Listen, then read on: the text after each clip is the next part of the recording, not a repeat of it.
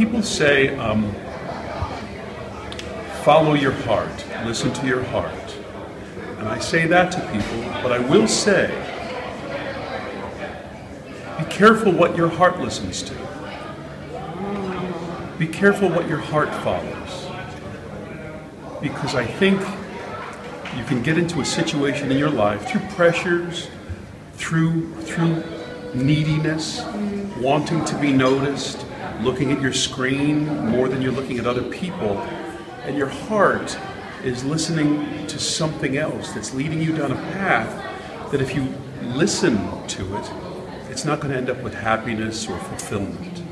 So let your heart listen to beauty and love and kindness, and let that seep in like a fertile soil in your heart, and then follow your heart. Listen to what it's telling you.